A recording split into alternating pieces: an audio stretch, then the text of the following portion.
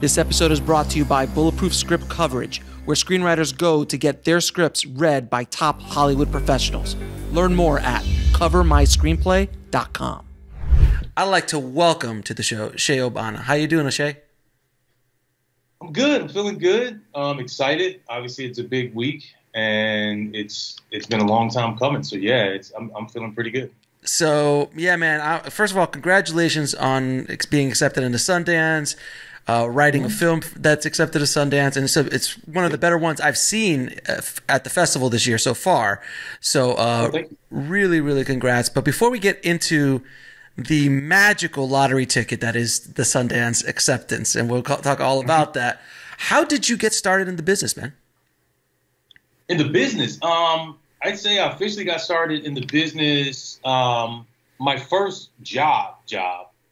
official job was in 2019 when I got my first job in a writer's room as a staff writer on the limited series Evil, which is about Evel Knievel, which I think technically is still in development. But I'd say my start, I came out to LA about 12 years ago.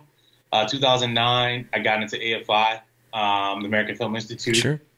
And when I got in, I got accepted as a screenwriter. The way AFI is, if anybody knows anything about American Film Institute, it's a conservatory model. So you work in your discipline, in your craft. So they accept like 28 directors, 28 writers, 28 producers, and 28 cinematographers, and also production designers and editors. And the first year, you all working together on your short films. And then the second year, you work primarily on the thesis film. And as the writers, we're like working on like, writing a couple of features. I didn't even like when I got to AFI, I hadn't had a plan on being in television. So I took a TV class my second year, and that just like kind of like really changed. And at the time, it was like the golden age of television, like Mad Men and Breaking Bad are popping off. And so that was kind of like, that was had a huge effect on me as a writer. That was when I decided I also want to work in TV as well. But when I got to AFI, I had a plan, which was to, and this is something I've heard from people that I respect, which is like network across. So when I got to AFI, my plan was to like find my tribe. So when I got there, I immediately tried to connect and collaborate with people whose work I respected and who were really cool people. And so when I was there, me and like 3 other writers and a director formed a collective. And we just started like, obviously we were working at AFI, but on our own, we would be writing like shorts, sketches. And we were like doing this stuff while at AFI. Then right after AFI, we were still working. We would like, do our own little projects. And we even did like a web series. And so like those, they don't tell you this in school, but it's generally when you get out of school, nobody's offering you a $100 million feature or a $5 feature to write or direct. And the TV industry isn't going to like, hey, we got this staffing job on Succession, come get it, like that. It don't really work like that. So we were like grinding right out of school, making our own stuff and kind of like getting better and working on our own material. And that kind of got us noticed by different entities that kind of helped me skip a few steps. Like I was never a writer's assistant. I was never really a PA. I never really did the intern thing. And so like just kind of like working in that collective gave me the opportunity to work and to get my stuff seen, and also get better, and ultimately like kind of take a different path than probably most people take. Mm-hmm. And it was at working in that collective that we pulled all our resources together and eventually made an independent feature, really low budget independent feature called Low Life, which was a kind of a small crime film. It's an ensemble crime film. I even acted it as well, and that was kind of the thing that really kind of like push things forward. I think it was the thing that ultimately led me to get representation, and ultimately led me to meeting Julian, and ultimately led me to God's country. So you mean to tell me when you show up to LA, they don't just hand you a ticket to go to the studio and just start writing and get paid? They don't do that? It was the most surprising thing ever, because I really thought it was gonna be like Shane Black. Like I was just like, yo, man, when am I going to get my like $3 million spec? Variety front page, like my $5 million against the $10 million advance. Like where's it? It's supposed to come immediately after I graduate. Why because they did not recognize your genius early on. I think we all have this problem. Yes, absolutely all have this problem, and it needs to be rectified. Absolutely, absolutely, no question, man. No, I find it really interesting that you started off. You were smart. I don't know if you were smart enough, but you figured it out that doing it alone, especially as a writer, because writer is a very solitary profession, and writers generally don't. You know, I'm a writer. I've worked with writers. You know, sometimes you've got really personable writers and other writers who just are Charlie Kaufman sitting in the corner. And so writers don't generally think about a collective or about networking or about putting together a team or a group of people, like-minded people, to try to get something made. And that is so valuable, because I think what you just said is, if you wouldn't have done that, you wouldn't have been able to get your first feature made. You wouldn't get you wouldn't have been able to get your representation, so on and so forth. So it was this group that you kind of all lifted yourselves up. I mean, look, Spielberg, Lucas, Coppola, Scorsese, they all did it back in the day. They got this group together and they helped each other out. And it was crazy. I didn't even know that. Like, I had already came in with that mentality, but I didn't even know that those guys did that until I watched the Spielberg documentary. I had heard about it before, but I had never actually seen it. Like, actually seeing images of Spielberg on the Scarface set with in the big shootout with a mask on. I was like, Spielberg worked B camera on that. You know what I mean? So right. Even the masters were thinking of that. You know what I mean? So it was something inherent. And I agree, as writers, we're not necessarily it seems antithetical to the way we work to be collaborative. But what happened, it was AFI for me, going to a place like the American Film Institute. Or, I mean, I think any really good undergraduate film school, even graduate program, if you go, everybody's on the same level as you, and generally everybody's pretty good. They're just undervalued at that point because you're young or whatever. That's the time to, build those relationships and build those collaborations, and not try to go, network to go write a query letter to Spielberg or something like that, because, that's they're not on your, I hate to say it, but, it's levels to this, and they're at a different level. Come up with the people that are grinding out there with you, and it's super rewarding personally, but it gives you pool resources. You know what I mean? Right. Money, talent, time. You're all on the same connections. Level. Yeah, connections. It's one of my biggest pieces of advice. I'm not a big on advice, but that's a big piece of advice that I would give to any really crafts person, but specifically writers and directors, at least with cinematographers and other people, they're working. All my friends are the DPs and we're editors, constantly working. You know what I mean? And with the writers and directors, it's a little bit tougher to crack. Nobody, like I said, nobody's offering you a film. Nobody's offering you a TV show. So you have to find ways to work and network and build and kind of build yourself as a creator. Yeah. I think being in the town like LA, man, if you don't have friends, if you don't have relationships, you can't get anywhere, man. You just can't.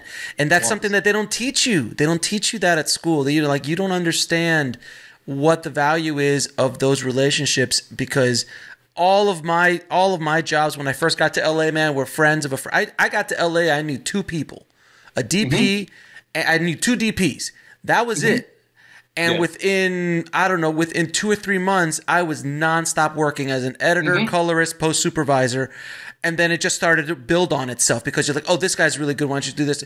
But it was all about building those relationships, going to these little parties and introducing yourself and all this kind of stuff. Man, I'll tell you a quick story. You know Barry Sonnenfeld, right? And the Coen brothers. Barry was the DP on Blood Simple. Yes. Yeah. Do you know how he got that job? He told me when he was on the show. He said, "Hey man, listen, how'd you get involved with the Coen brothers?" He goes, "I went to this party. I was young. I just got finished doing porn, because that was how he paid off his first camera." That's right. I think I heard about that. Yeah. So then he's like, I'm sitting in a corner, and I look over, and then in the other corner, there's this tall, lanky dude. So I walk over to him. Hey, what's your name? He goes, I'm Joel. He goes, oh, I'm Barry. He's like, yeah. And he's like, I'm shooting this thing this weekend. We're shooting this trailer for this movie that we're trying to raise money for, Blood Simple. He's like, well, I got a 60 millimeter camera. He goes, you're hired. That was it. I'm like, really? And that was the way, and that's how Barry Sonnenfeld and Joel and Ethan took off. But it was about you got to put yourself out there, man. You're absolutely right. Especially as a writer. Especially because as writers, like you said, a lot of us are some of us are Charlie Kaufman people, but a lot of us are not really super the social butterflies. And some of us are, obviously. But you gotta get out, especially in LA.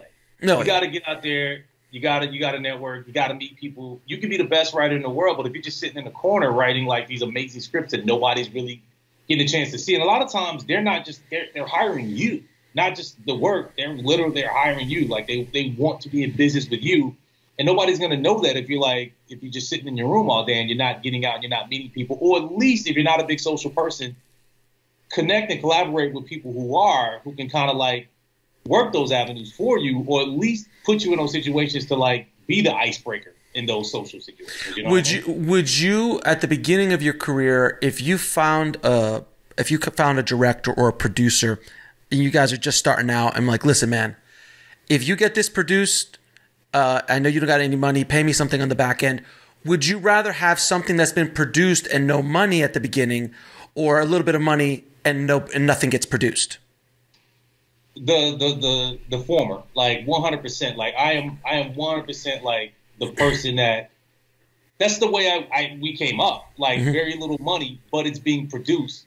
That has a higher value to the industry than having money and not really having anything out there. That's always been the way. That's kind of the way the people that I looked up to. That's kind of the way they came up. You know, people like really like just like let's get it made. Even we'll make our budget our aesthetic. You know what I mean? Like we'll make our resources our aesthetic because we're that good as creatives. So yeah, I'm 100% in that camp of just like not having a lot of money and getting out there and producing something. Now, was there a film that lit your fire to come into this ridiculous business? I don't know if there was a specific, because the films that I love are not. Well, I mean, for me, like my favorite film of all time is Heat. I'm a Michael Mann fan. So like, I just like, and I like to write in the crime. I love like crime films and really elevated, you know, crime cinema. And so for me, like that's the film where I was just like, man, this is like you can make something that just like sits with you forever, that you constantly revisit. So I don't know if I would say that was the film that got me in the industry. You know what's funny? This is going like as a kid, I always say this. This is gonna be funny. So Rocky IV was the first movie I saw as a kid that I was just like, yo, I want to do this. Like, it's so weird as shit. Hey man, listen, I just had a filmmaker on who made an entire movie about the opening of Rocky III in Staten Island and how it affected him and his friends and stuff like that. Yeah, dude, Rocky IV, dude. You could turn on Rocky IV, right? I literally, you know what? You want to hear something funny? Yesterday, in traveling through YouTube, the end fight sequence from Rocky IV came up. It's like, hey, do you want to watch the end fight? I'm like, yes. And I just sat there and watched Drago and Rocky fight. I've seen that fight a million times. But there's something about what Stallone did, man, and with that character, and like with Mr. T and Rocky and 3 and 4 specifically. 3 and 4 specifically. 2 I enjoyed. 1 is a masterpiece. 5 we don't talk about, and then Rocky Balboa was like, I can't believe he did it again. Like it was like, what? Like I'm a Rocky apologist. Obviously, when the funny thing when Creed came out, I got mad because I was like, why didn't I write that? Son of Apollo? What are you talking about? Like, how did I come up with that idea? I was so mad about that, and then I was like championing it, like, you know, from the moment I saw it. Creed 2 was a different story because I felt like in Creed 2, I was rooting for Drago's kid. I was like, no. I was like, I need Drago's kid to win in Creed because Drago's kid had it a little bit rougher than. I would agree with you. I would agree with you, man. Like, yeah, you can't have. I was like, Michael B's often, you know, in the mansion. He's like, man, I lost it. Like, no, you have not. Look at you. You're good. If I would have done Creed 2, he would have lost in Creed 2, and then Creed 3 would have been the rematch. You know what I mean? That would have been like the way I would have done it. But long story short, Rocky 3 and Rocky 4, they get reduced as like the campy ones. Oh, but they're so much fun. But like, don't like seriously, don't sleep on it. Like the stakes are so like, I mean, the stakes in Rocky 4 couldn't be higher. It's literally like we're trying to stop a nuclear war. When Rocky beats Drago, he destroys the Soviet Union. Like, what are you talking about? So like, I'm joking around. But I love, like, for me as a kid watching that, it was just like, that was when like you're dreaming. You're like, I remember like watching that, putting popcorn in my mouth and play boxing with my buddy, and that was when I was just like, yo, I want this feeling that I have right now. I want to give this feeling to other people. You know what I mean? So that's probably the movie that I remember that had the most effect on me. You see, and that's the funny. I love that you said that, man. This feeling I want to give to other people. That's a really good place to come from as a writer, as a creative, that you're trying to give back through your art to your community in one way, shape, or form, to the world in one way, shape, or form, as opposed to being a more of egocentric place of like, I need to be big, I need to be this or that. Those guys, I've met those guys. It's hard, man. This business is so damn hard in general. Yep. And if you think, I know you've met them, you know, guys who think they're, guys and gals who think that, you know, they're the last Coke in the desert, and they think that, you know, and you know, and you just like, you're doing it for the wrong reasons, man. You're doing it for the wrong reason. You won't make it. No, 100%. Like for me, it is about, like I always say this, I pray at the temple of story. I'm a writer, you know what I mean? So like ego, you know, this happened in God's country. Like for me, like my ego is checked at the door, especially when I'm collaborating on something that's a personal project with people that I actually love. You know what I mean? People that I consider like, you know, contemporaries or friends or whatever you want to call it. It ain't about the, it's just about like, I want to give some kid or some adult or whoever, like the feeling that I got from watching, you know, from watching Rocky IV the first time or watching Heat 75,000 times. You know what I mean? I want to give people that feeling. And so that's why I do this.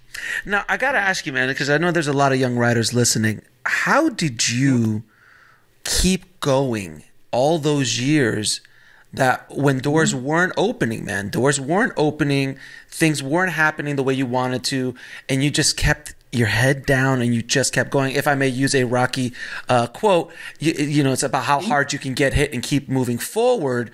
And it's so true. What did you do to make it through those? Because we're not talking about months. We're talking about years. So there must have been something that you did that made you wake up every morning. You're like, man, I got to write, or I got to do this, or I got to keep going. What was that thing?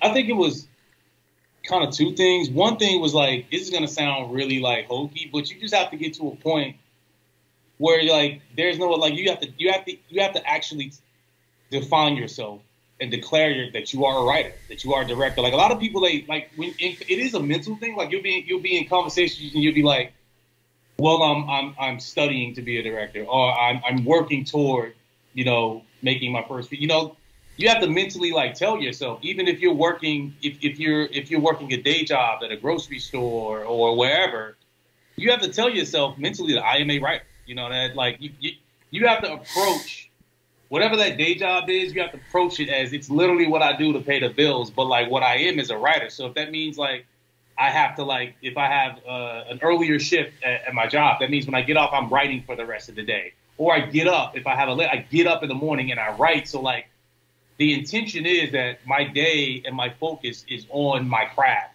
and everything else kind of like comes second to that. And then like the other thing is like what I mentioned earlier about if you have a tribe, if you have a group, y'all hold each other down. Like one of you might be having like a lean time and the other one, like you're constantly, for me, what helped me move forward was like, I had these other people that I was, for lack of a better word, like beholden to. Like we all worked together. And it was just like, even if in our leanest times when we weren't making any money, it felt like I was working, because even us just going out on the weekend and making like, just the stupidest sketch, you know, by Dodger Stadium or something like that. That felt the same way as I felt making God's Country with Thandiwe Newton. You know what I mean? It's just like having that group that you're in it together. It really kind of insulates you from those really hard times. And yeah, it takes years, but those years they tend to like fly by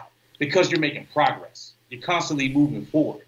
Like be intentional and set a plan. Like, you know, like, okay, well, this month we're going to make, you know, this little short scene. And then, you know, in the summer, let's make like a short film. We'll make a sketch. And then let's work. Maybe we'll do a web series, you know, like, and if you like, just always like kind of plan and always kind of like move forward, take incremental steps with the next thing. That's kind of what got me through my kind of like, because like I said, I didn't have the most traditional route to where I got. That kind of helped me power through that non-traditional path. And then that's how you got Low Life made. Like Low Life was made specifically by you getting your group together. Like, we're gonna go make a feature. And literally, the way Low Life happened was it was like almost like a huge collection of all these sketches that we worked. Like a lot of the sketches that we had worked on, some of them were baked into the script. Some of the characters we had worked on, they were in other sketches, so it was kind of like expanding those characters. So it kind of became this weird universe, almost like an MCU, but our MCU of characters, and it just kind of like came together in this one film. And obviously, like we were inspired. We were inspired by Tarantino, the Scorseses of the world. We all grew up, watching like those like auteur, the Shane Blacks, that genre storytelling in the specific space. So it's like we were very much influenced by the stuff that we were really into, like the 80s big blockbuster stuff, but also like Bad Lieutenant, stuff like that. Mm-hmm. So we were constantly like pushing each other and moving forward. That's awesome, man. That's great, and I hope everyone listening takes a lesson, man, because it's almost like a mastermind. Like it's a mastermind that is like you're working with a group of people that you're constantly helping each other, but you're also keeping yourself accountable to each other. And even when you're not working, quote unquote, and not making money, you guys are still working on something on the weekends, or you're still working on something. You keep exercising the muscle, if you will. Yep, that was what it's about. That's what the collective was for me. It was constantly. Because if you don't, because those years are so lean, if you don't exercise that muscle, if you're not out there putting in the work, then it's gonna be a longer process. Or all you're doing is you're just really setting yourself up because it's so difficult to break in this. We've all heard the stories, but if you're really out there exercising that muscle, people will see it. People will find you. The industry will find you. If you're out there doing the way that I approach things, that's how it worked out for me. So when did you literally declare yourself a writer? Because I know for me, when I sat down and started writing my first script and my first book, it took me a minute. There's a lot of imposter syndrome that happens in our business. Yeah. A lot of imposter syndromes. I've talked to the Oscar winners who still freaking have it. I'm like, are you kidding? Are you kidding me? Like, you just won an Oscar. They're like, yeah, but I've had directors who are on set. I'm like, yeah, I feel like security is going to take me off in a day. I'm like, you've made $1 billion at the box office. Like, I know. So it's a straight thing. So what was that fear that you had to break through to finally declare yourself like, I'm a freaking writer? Because it is a conscious choice. It is a conscious choice you make. Because I had to make it personally. Yeah. I mean, I'm trying to go. I mean, I feel like it was right around the time we did Low Life. Oh, wow. Okay. Because I was literally working. I was literally, and I act in Low Life too.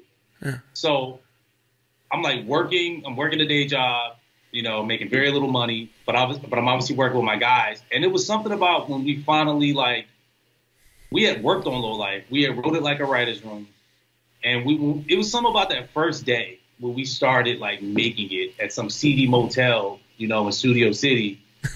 Where literally crime is happening around us. So it was it was in the air. We didn't just point the camera and shoot. We don't got to make this stuff up.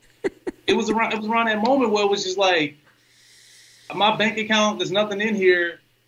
I'm waking up at 3 a.m. to go walk the set, and I'm making no money. But I was like, this is it. I'm doing it. That was it was around that time where I was like, you know what? I'm the brokest I've ever been in my life, but I'm a writer. I'm literally doing this. And from that point on, the mentality was different. Obviously, I didn't come out of Low Life and immediately get a job. It still took some time. But from that moment on, I saw myself as a writer. I saw myself as a creative. And everything else I did, it was just what you got to do to eat. You know what I mean? But yeah, it was around the time of Low Life. It's so funny because you said, I was the brokest in my life, but I'm a writer. That's a quote. It's so true. And I saw your trailer for Low Life, and I was like, I know that motel. I used to drive by it all the time. Yeah, that motel's got some history. I don't even know if it's still around, but that motel had a history, and it was perfect for Low Life. Oh no, it's shot there before. The funny thing is, we had shot everything coming full circle. We had shot part of a web series there before, so we were going to shoot in a different location in Low Life, but we lost that location. Mm-hmm. And that motel was available, so let's go back. You know what I mean? So it was like graduation for us. That's hilarious, man. Yeah. Now, you've worked in some writers' rooms, and you've also worked alone as a you know as a feature writer, what did you bring from the writer's room into your feature work, and vice versa? What did you bring into your feature work from your feature work into the writer's room? Because it's two very different dude. I mean, writer's rooms is a completely different environment than you just sitting down writing. So is there anything you brought from each other to help each other and each other's? Yeah, I mean, what helped me, like I said, I'd never been a writer's assistant. I had never really been a PA, so I didn't have professional experience in the writer's room. But because of the collective, for like the past 5 years before I got that job, we worked like a writer's room. So a lot of the habits that I saw in a writer's room, I learned in working with my guys. So but it would help me because the imposter syndrome, I'm not like the biggest pitcher in terms of I'm constantly pitching stuff. Mm-hmm. A lot of people in the writer's room, specifically comedy writer's room, that's really what you're doing. And so I kind of honed that craft with my guys. I mean, when you're in a group of guys and, we're cracking on each other and it could be really testosterone-y, whatever, you learn to kind of to pitch, and you learn how to sometimes you're going to have a bad pitch and it may not work out, but don't stop. Don't let it stop you from continue to move forward. So it helped me when I finally got my first professional writer's room. The reason I was able to get that job and then I was able to kind of skip a bunch of steps and be successful was because I had honed those skills working with my guys on Low Life. We literally wrote Low Life like a writer's room. We broke it. We broke story. We assigned each other different sections, and we would go off and write our section, bring it back, and then we would edit together like a writer's room. So that helped me to really make that transition, even though I still felt some imposter syndrome. It got me that first job, but it also helped me make that transition. That was a tough transition. It's going from it literally is going from high school to the pros as an athlete. And so that helped me, being able to have that experience with my guys helped me make that transition. And in terms of going from the writer's room to feature, I think it's all about process and time management. In a writer's room, the professional writer's room, you're constantly working. You're working against deadlines. It's got to get done. And you're getting assignments, and it's much more about time management. I think in the feature world, specifically when you're working alone, you generally don't have any deadlines you're trying to hit, or you're just kind of going with the flow. But working in a writer's room helped me, and I guess you could say specifically with God's Country, it really helped with process and development and breaking story and time management. I think those kind of different virtues or whatever you want to call them, that's what I kind of took from the writer's room world and brought it to the feature world. Now, before we get into God's Country, man, I need to ask you, what was it like getting the phone call, or how did you find out that you got into Sundance? I always love asking these stories. Julian, my partner, he got the call, and then one day he called me, and he was just so, it is whenever good things happen, it's kind of Julian. He's there's some news. And I weirdly had this feeling. I was this is around the time that I think they start announcing Sundance. So kind of I wasn't I hate to say, this is going to sound really, I wasn't really surprised. It was cool. It was awesome. And it's an awesome feeling. But it's also part of me that just I was man, the work we put in on this particular film, the themes, just the people that are involved in it, it felt like it was perfect for Sundance. But you never know. Sometimes these things are political or whatever, have you. So it still is cool. But yeah, Julian called me up and was just so, news. And then he was we got it to Sundance. And it was just wow. I definitely had to take a moment to be could you repeat that? You know what I mean? So yeah.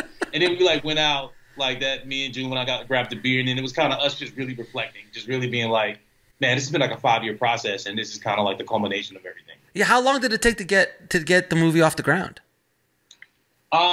It took, me and Julian met late 2016. We started talking about potentially doing a project early 2017. I think 2018, we went to Montana, because I'd never been. We shot in Montana, and the story set in the Mountain West. So he had been before, because he had made the short version of the film. And so he had shot in Montana before. He had familiarity in Montana, and his DP, Andrew Wheeler, he part-time lives in Montana. So I had never been. And so 2018, we go to Montana. That was huge on my process, being able to go and see the landscape and see the terrain and kind of see the environment, it helped with me to write, you know, to actually write those scenes. A lot of ideas that I came up with when we were in 2018 when we went to go to Montana. So 2018 we go to Montana, and we started writing the script around that time. And then we were gonna shoot early 2019, but we just felt like we didn't have enough financing to actually do the film the way we wanted to do it.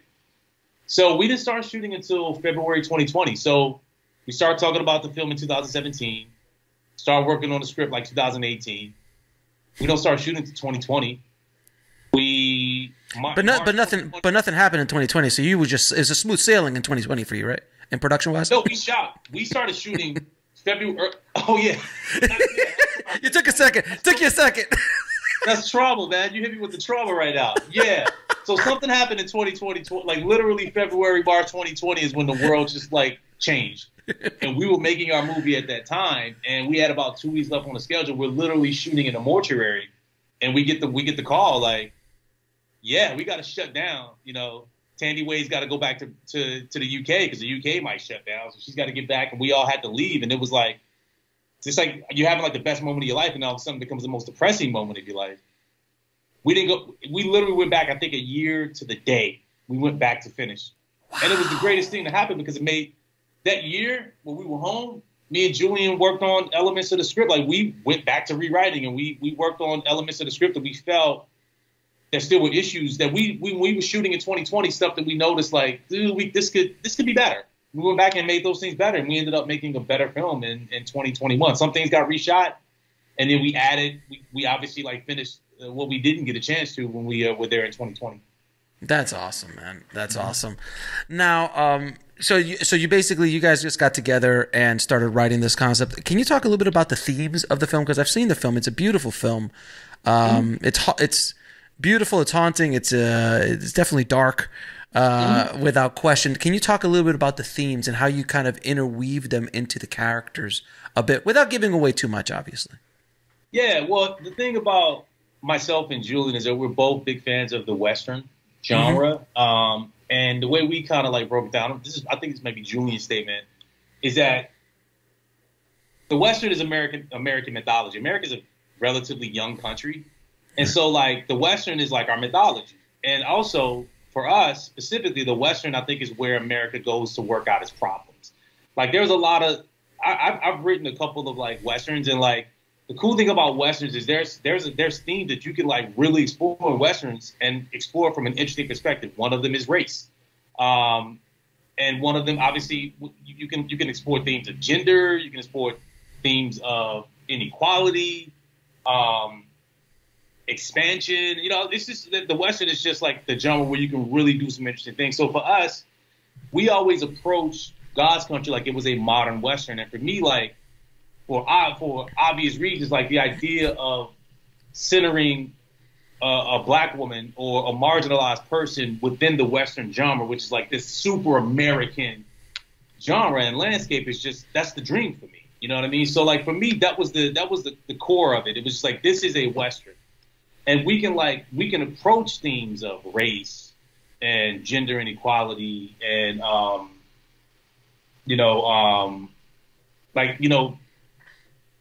I'm trying to think what's the right word without giving things away.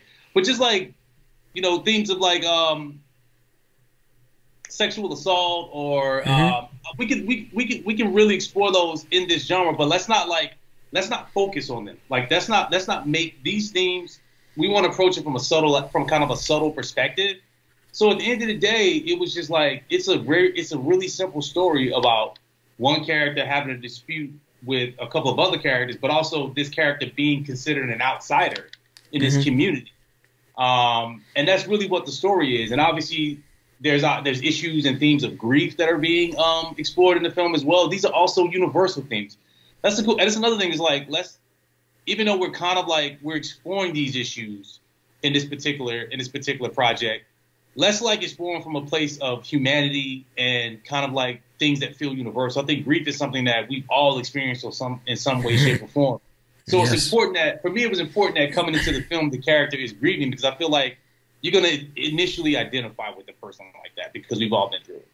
So that's kind of like I kind of like went off on a tangent, but for me it was always like, yes, there's a lot of themes in this film, but let's just approach it specifically from story. Character A wants something, character B is getting in their way, and they got to work it out.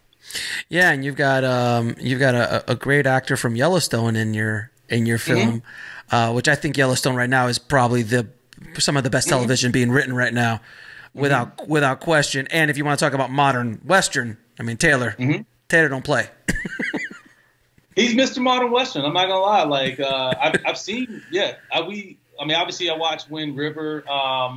It's obviously like exploring like kind of the same landscape as God's Country. Hell or High Water, which he wrote, which is probably the best modern Western in the past few years. Taylor's got it locked. He knows Texas. He knows like the funny. I grew up in suburban, Houston.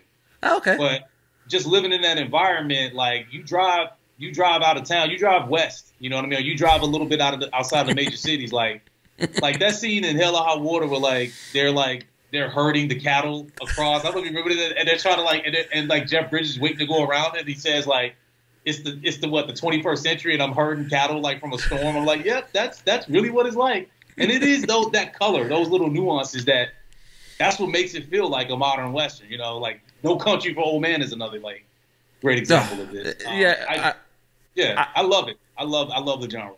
Yeah, and I just moved to Austin from LA, so I'm jealous. Well, this is where all the cool kids are hanging out, man. This is where all the cool kids are hanging out. And there's no state tax, but which is I moved from Austin to LA. Like when I moved to LA in 2009, I came from Austin. So Austin was like. Yeah, Austin is like one of the places in the world that I consider home. Like I love the city. I love Austin, and then you're right, man. You drive outside of Austin, about an hour out, you are not in Austin anymore. You're like this is a whole. You're literally in Hell or High Water. You're in you're in Yellowstone. You're just.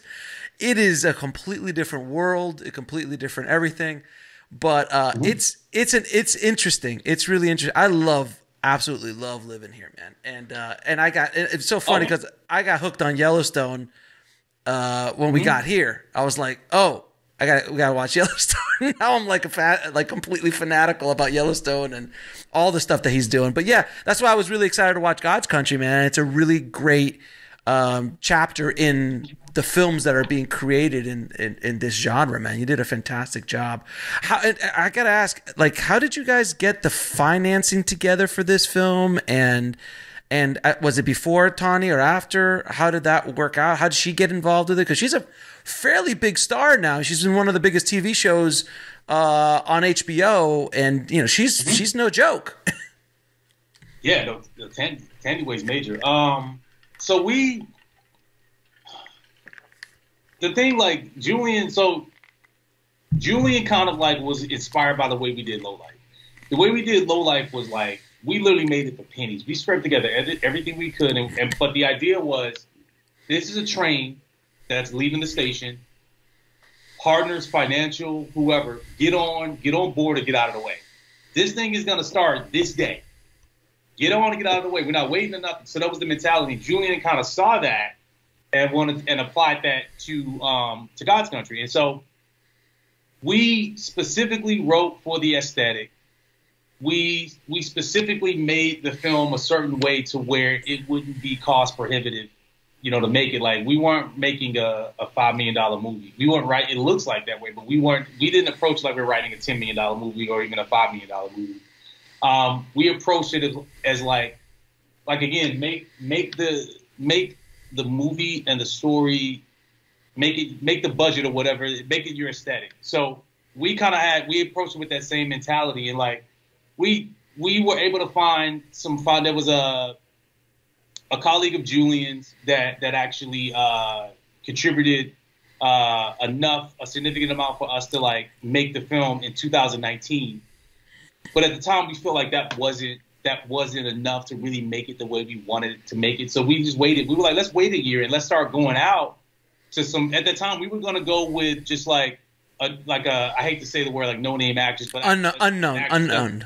Yeah. Non-bankable. Yeah, a non-bank. There we go. non-bankable. And I don't think we had even like decided yet, but we were like literally auditioning non-bankable actresses. But then we were like, you know what? Let's wait a year. Let's see if we can get some more financing, and then let's just go out to more bankable actresses, which is what we did. So we spent 2019 offering and really not offering, but like looking to see if we could, find a bankable actress, and we were able to connect with Cold Iron, who ended up being the production company on the film, and ended up securing the financing to actually go make the film the way we wanted to make it. And actually working with Cold Iron, we were able.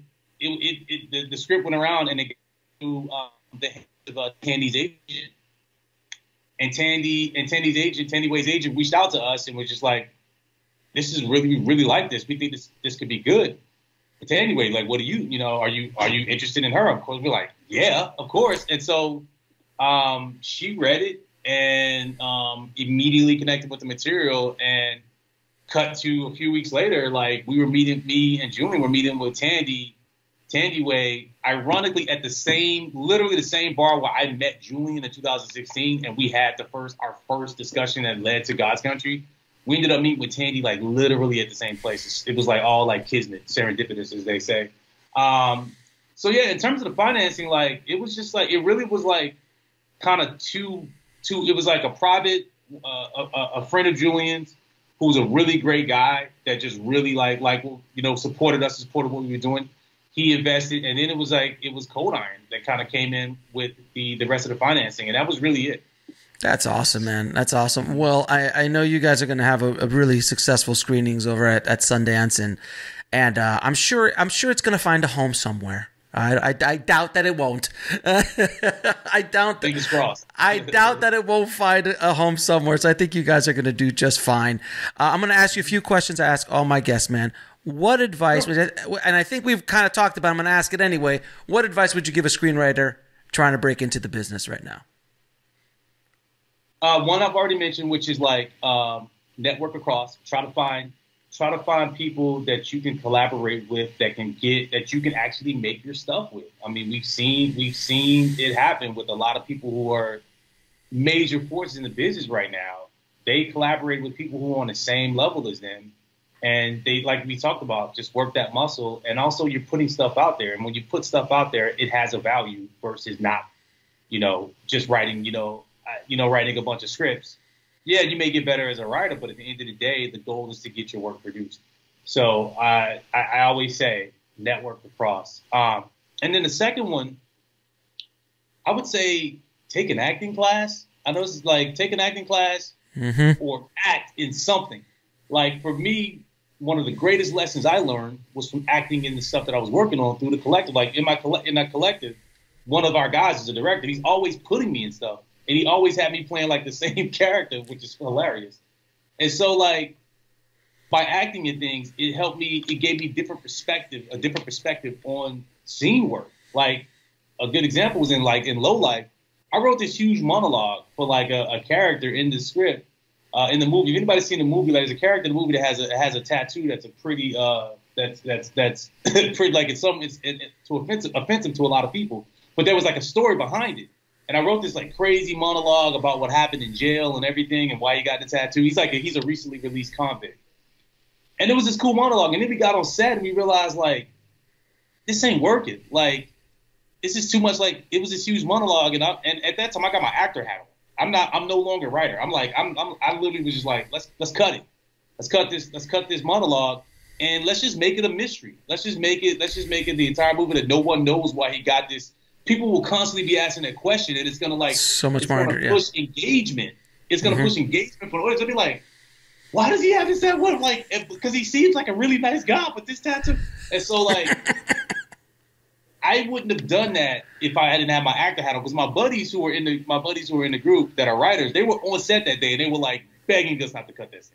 They were like, Shaye, we're like, no, don't cut it, man. This is what the movie's about. I was like, nah, man, trust me, it's not worth it. Let's cut it. Let's go. And it ended up being like a great decision that I think really like took the movie to a different level. So I 100% recommend take an acting class or act in something. The funny thing is, I think a lot of writers probably originally wanted to act, but they either like were generally like quiet people, or they don't have the chops, or they were afraid, or whatever you want to say. Mm-hmm. But act. Like I would definitely like at least just take an acting class. I think it'll make you such a better writer, and it also will help you with getting your stuff out there. Sure. Because you're gonna meet other actors. You're gonna meet other actors, so you can work and workshop your stuff. Yeah, no question, man. I took an acting class, and I've been an actor, and I hate it. It's horrible. It makes you a better director too, because you really feel the empathy of what you're asking another performer to do. Because a lot of times directors just like, just dance, man. Okay, dance. Like, just like move here, move there. Like, and it's like you don't understand. They're open. You have to open yourself up, and dude, it's. I highly recommend it for directors. Yes, please take an acting class or act, because you kind of like, they're human beings, not pieces on a chessboard. So you gotta learn how to communicate and talk to them. So absolutely. Now, what is the lesson that took you the longest to learn, whether in the film business or in life? Oh man, I wish you would have gave me first longest less. Probably patience. That's mine.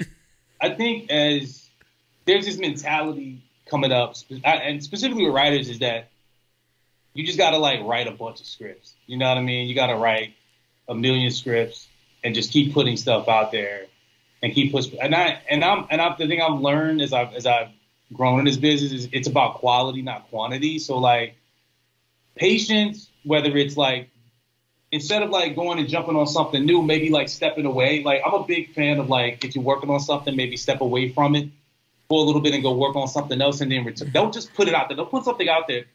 Don't put something out there until it's ready.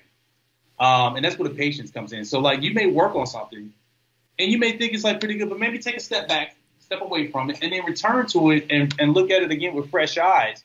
And you might see some things that you didn't see before that were like glaring issues that now, that issues that weren't glaring before, but now that you read it with this fresh perspective, now they're glaring issues. So patience is something that we had to deal with on God's Country, because we literally had to wait a year to finish the film. So I feel like in this industry and in life, it's a marathon. It's a war of attrition. So just like, be patient and just like have some resolve. I think those are the things that will carry you throughout this particular industry, throughout this particular experience. I think the business teaches you patience, man. Whether you like it or not, you're gonna learn patience if you like it or if you don't like it, because you're gonna get a lot of, like I always say, I got shrapnel, lots of it from this business, and that's but when you first come in, so when's the money coming? When am I getting my first job? When am I getting it's just, they just don't teach you that. Even now, I'm still learning that. Like I'm a working writer. I'm technically successful, and I still have to learn patience. Even like when is this check coming? When is this check? And you just got to be like, look, man, it's gonna come when it's gonna come. Like you don't control the world. Like stop. Don't push the river. It flows on its own. Yes. Absolutely. Now, 3 screenplays that every screenwriter should read. Oh man, I get it. Okay. Shane Black's work. Mm-hmm. So let's go with just Shane's Black work. Period. Just that's good. Yeah, he changed the game. Like Shane changed the game. Like the screenwriter before Shane was this very kind of like stodgy, formulaic, kind of like really like not exciting. The read wasn't exciting. It was literally a blueprint for the movie. And then Shane came through and made the read entertaining. So any of Shane Black's work, I would say read Sorkin's work, maybe Social Network. Ugh. If you wanna like read how dialogue can push the scene. And be careful. Everybody thinks they Sorkin. Everybody thinks they're Tarantino. Everybody thinks they can write great dialogue. Nope. We all think that, and I'm sure we all can. I think I'm good at dialogue. But if you want to like really like read how dialogue pushes a scene forward, read Social Network, read Sorkin's work, and then I want to like. I think the default is Tarantino. But he's an anomaly, man. Like Tarantino is you can't write like all you could do is read Tarantino and just be depressed. Because you're not going to write like him, because nobody could write like him because he's Tarantino. Exactly, yeah. That's what I was saying. That's why I don't want to do that, because you're going to read Tarantino like and be like, man, I can't do that, or think you can do that, and then try to do that and really look bad trying to do that. So I'm trying to think like there's some good like TV some good TV scripts. I would say read Breaking Bad. Just read Breaking Bad. Pilot. There you go. Yeah, read the pilot of Breaking Bad. As writers, read some pilots. There's some good pilots. Breaking Bad, I think Fargo's a good Sopranos, Mad Men. Sopranos, Yeah, 6 Feet Under. 6 Feet Under. Oh. 6 Feet Under. Read like the seminal television work that has like really changed the game. Read it. Like read the pilot to Billions. If you can. You know, like I try to read a lot of TV pilots when I can. They're generally really good. And they're good at setting things up. That's really what pilots are. Shaye, man, I appreciate you coming on the show, man. I wish you nothing but success at Sundance and keep doing what you're doing, brother. And thanks for being an inspiration to everybody listening, man. I appreciate you. I appreciate you having me on, man.